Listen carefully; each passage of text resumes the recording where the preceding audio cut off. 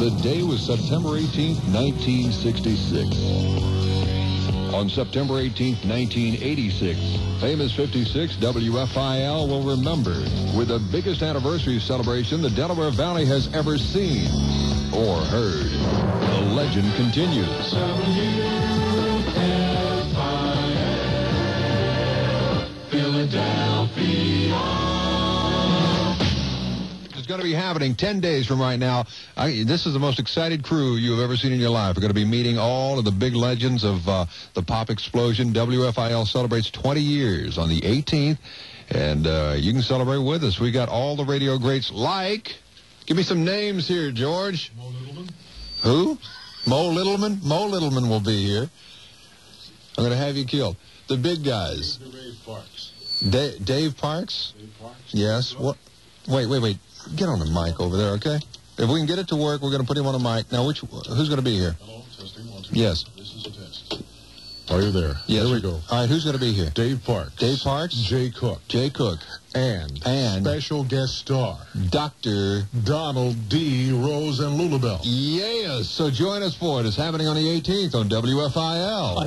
Hi, this is Dick Clark on the occasion of WFIL's 20th anniversary of the pop explosion, inviting you to join the gang. Most of the old jocks are going to be back on WFIL. Tomorrow, it is the day, as I did tell you a little bit ago, just 11 hours away from the biggest celebration in town, 20-year reunion. All those kids are coming back that definitely were a part of WFIL 20 years ago. It starts off at 6 o'clock in the morning tomorrow all day. Make sure that you're a part of it. Golden Oldies 56, WFIL. This is Steve O'Brien. It is just a matter of hours away. WFIL's 20th anniversary celebration. The guys are getting all set. Hey, this is Dick Clark. Years and years ago, I was heard right on this radio station long before rock, roll, and remember. And that was back in the days even before the 20th anniversary celebration of the pop explosion. You're cordially invited to join an awful lot of your old friends right here on WFIL. This is the place right here for you to be for WFIL's 20th anniversary celebration. It is now less than 8 hours away. Join us for the biggest radio party ever to hit Philadelphia radio. All day long, you will hear the greats of WFIL's past on the air live, including the likes of Jay Cook and Banana Joe and Dick Heatherton and J.J. Jeffries and Long John Wade and Brotherly Love. One of my favorites. They're all going to be here tomorrow. Make your plans. Start 6 o'clock this morning. Tomorrow morning, you can wake up with Dr. Donald D. Rose right here at WFIL.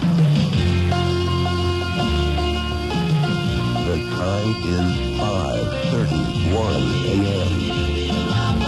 WFIL.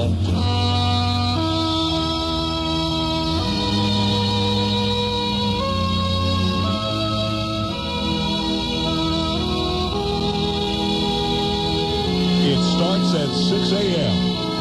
right here on Golden Oldies 56 WFIL. The Pop Explosion Reunion.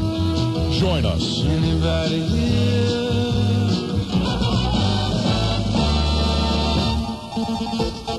A new and controversial Chief Justice headlines WFIL News First at 56. Good morning, Wayne Cabot reporting. I'm Wayne Cabot, 48 degrees on Thursday, September 18th, 1986. WFIL News.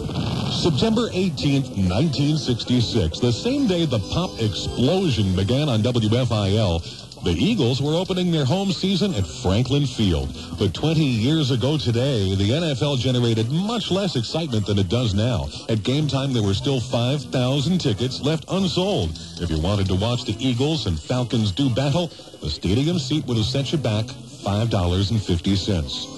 That same day, the Phils were sending Claude Osteen to the mound against the Astros. These days, Osteen is widely known as Steve Carlton's mentor and as a Phil's pitching coach. But the big worry was about the whereabouts of Wilt Chamberlain 20 years ago today. 3 days before, his San Francisco house had caught fire, and he hadn't been seen since. He was already 3 days late for the Sixers training camp. Well, 20 years later, we have it on reliable evidence that he did reappear. After all, how easy could it be for a 7-foot-tall basketball star to hide? Jeff Collins, WFIL News. Does that mean, why are we doing that? We shouldn't do that.